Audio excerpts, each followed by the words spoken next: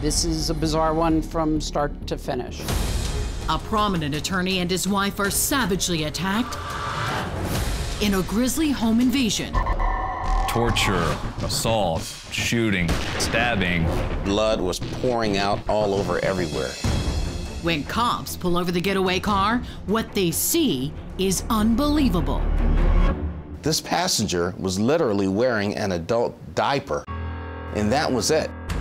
So who appointed themselves judge, jury, and executioner? And why? This could have been some sort of revenge plot. Leo Fisher and his wife, Susan Duncan, both 61, were living a great life.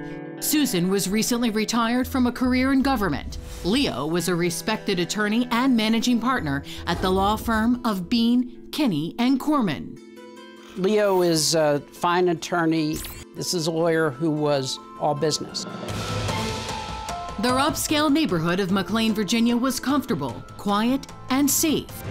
Until one evening, when their bliss turned to bloodshed.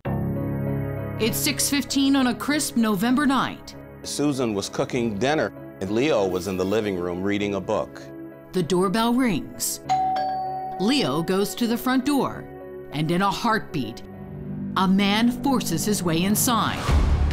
The intruder tases Leo, shooting him directly in the chest. The intruder quickly binds his hands And legs with zip ties. As Susan runs in, the strange man says he's here with the Virginia Security and Exchange Commission, and he's there to arrest Leo. The man then binds Susan's hands and feet and begins his investigation. This intruder with a taser comes in with a badge, and Right. at first it looks like it's legitimate, Sure. but it's not. No. What did the badge read? Pecker Inspector. A bachelorette party novelty badge. Was his face covered? No, his face was not covered. But strangely, he was in a costume of sorts, wearing all black and an Indiana Jones-style hat. The intruder starts interrogating Leo, asking strange questions like, had Leo put a hit on a drug cartel member for $370,000? And did he know someone had put a hit out on him for $27,000? The guy was asking all kinds of bizarre questions, and Leo had no clue what this guy was even talking about. Eventually, the man puts Susan in the bedroom, then continues to interrogate Leo while flipping the porch light on and off. At this point, it just seemed like a lone attack.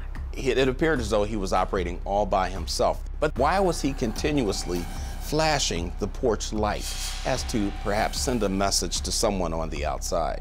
The man forces Leo to his computer, making him access the law firm's private server as he makes calls to someone he refers to as boss. The intruder wanted to take a look at some of the documents, but interestingly enough, did not download anything, he didn't copy anything. Then the assailant seems to make a game-changing mistake. The guy said to Leo, "Have you let anyone go lately from your law firm?"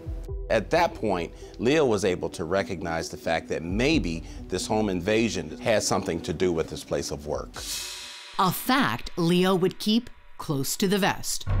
Susan tells the intruder she has to go to the bathroom. Unbelievably, he cuts her zip ties.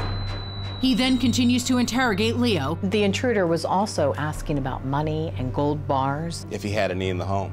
That's right, and Leo told him he didn't keep that kind of cash on hand in the house. The suspect slit his throat and even tried to suffocate him by throwing a pillow on his face.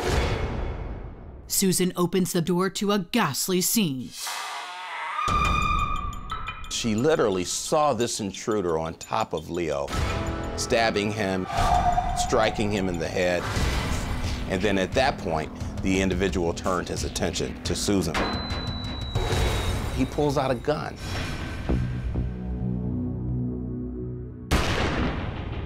The bullet grazed Susan's head. Before Susan can reach the phone, the man stabs her in the neck and all over her upper body. Blood was pouring everywhere. Reportedly, the man walks over to Leo, kicks him in the head and says, quote, "You're going to die." But Susan, refusing to give up, hits a panic button. the alarm starts blazing throughout the home.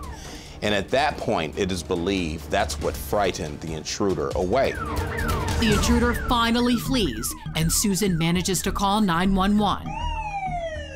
When police got to the scene, Leo had managed to crawl part way out of the house, and there was just blood all over his clothes, and there was blood all over the home. Then, like a scene in a thriller film, Leo does the unimaginable.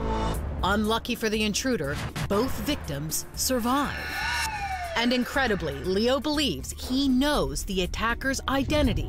Shockingly, through a slit throat, he tells police the name, starting with the letter S. Leo was able to literally spell the name of the person he thought was the intruder. He actually spelled the name Schmuel. Cops soon deduce they are looking for a man named Andrew Schmuel. They put out an APB for this vehicle, and lo and behold, two police officers from Fairfax County spotted this particular vehicle on 495. A high-speed chase ensues. They'll still reaching around in the back seat a whole lot. 4 miles later, the driver pulls over and exits the car. It's a woman. So where's Andrew? With guns still drawn, cops approach the car, and that's when they see it. This passenger, the male, was literally wearing an adult diaper, and that was it. And there was also blood stains on the adult diaper. Hey, what's your name? Huh? Andrew. Andrew? What's your last name? What's your birthday? Something's wrong. Something's wrong with you? Yes. They can probably shut it down. Yeah, we got the ambulance coming. So they've got Andrew Schmuel in custody, but who's the woman? Hey, ma'am, did he take medicine or something? It's Andrew's wife, Alicia. Does he have a medical condition? He has a lot of medical conditions. Call the VA, they've got all his records. Andrew is taken to the hospital, then cops bring him to the station where Alicia is already being interrogated. Investigators eventually search the car and find what appears to be a mountain of evidence. Police found his clothing, and his clothing was blood-soaked. They also find a taser, an Indiana Jones-style hat, a novelty badge, handcuffs, burner phones, ammonia, which the bloody clothes are doused in, and a hit list with other names on it. And they find more. They found what they're calling an abduction kit. Parts of a Cobra 380, believed to be the handgun used. They found the knife that was actually used to stab both victims. And in a search of their home, even more incriminating evidence, including a receipt for the taser and adult diapers. So who are these apparently sadistic, cold-blooded perpetrators, Andrew and Alicia Schmuel? They both met in law school. Alicia was the senior editor at her law school newspaper. She played the violin, worked with children. From all appearances, she was a very well-liked individual. Andrew was an attorney, and he worked for the government and the military. He hurt his back in 2012, and then as a result of that, he was prescribed a lot of different medication. And because he could not work, Alicia became the breadwinner of the family.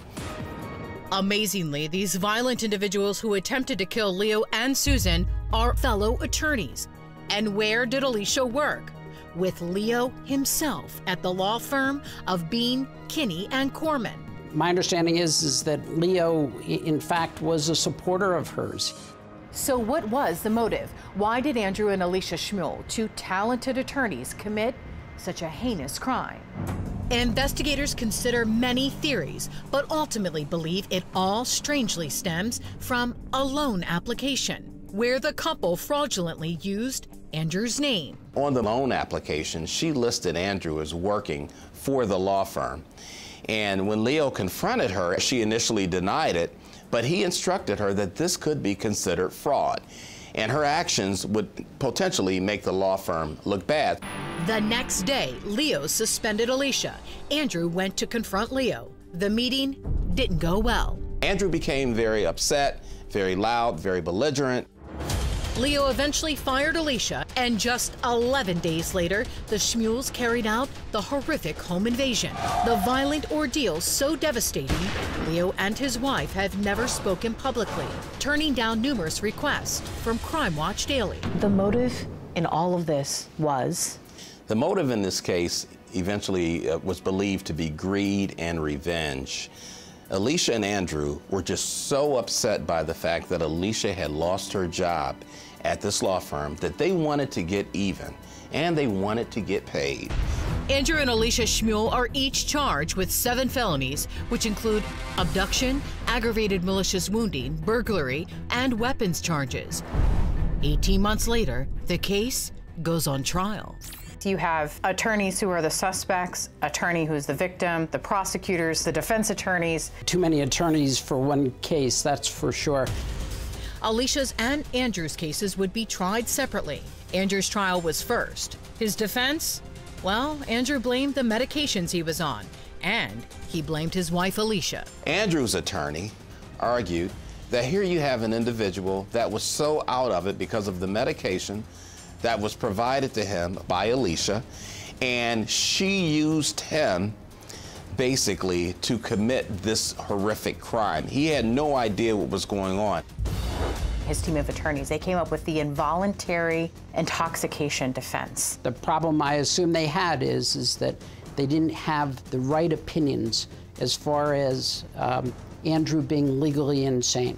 He's wearing a diaper, so there's obviously issues here. But he goes into the house. He's violent in the house. They take steps to escape. Including the quote-unquote interrogation portion, where he's interrogating Leo Fisher and having him log into the private server and going through the emails. So all of those steps, that all appears to be with thought. It's really inconsistent with intoxication, where somebody is not aware, is out of control. The case later goes to the jury, and 7 hours later, a verdict.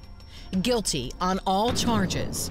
The advantage that the prosecution had was the fact that the victims lived. And by them being able to recognize and to identify their assailants, I think is what really sealed this case for the prosecution. Andrew Schmuel's sentence? 2 consecutive life terms, plus 98 years. He is going to, in all likelihood, die in prison. Next up is Alicia. She claimed Andrew was abusive and controlling, and he was the true mastermind behind the attack. Ultimately, Alicia decides to avoid a trial and takes a plea deal to 5 of the 7 charges. She is sentenced to 45 years.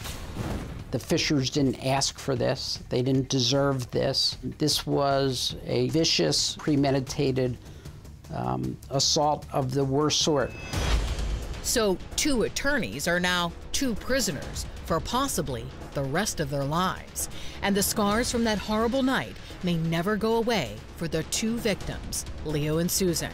But they are survivors who fought for their lives and won. Was justice served in this case? I think justice was served in this case. And at the end of the day, our victims survived. That's right. Yeah, that's the silver lining in this case. The victims survived.